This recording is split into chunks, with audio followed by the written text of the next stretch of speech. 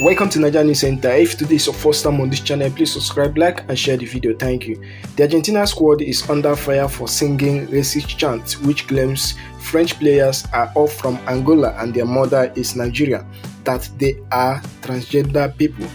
Argentina defeated Colombia 1-0 at Hard Rock Stadium to retain their Copa America crown on Sunday night, July 14, 2024. Before Argentina won the trophy, Argentina fans were filmed singing about French players were all from Angola. What do you think about this video? Let me know your thoughts in the comment section. To meet again my next video, don't forget to subscribe, like and share the video. Thank you.